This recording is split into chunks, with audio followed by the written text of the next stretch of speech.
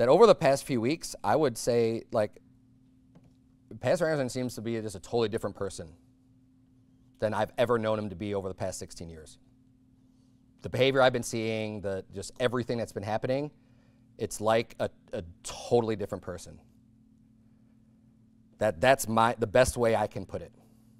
Okay, because this is what's been so weird for me and so bizarre, that this is not the person I knew.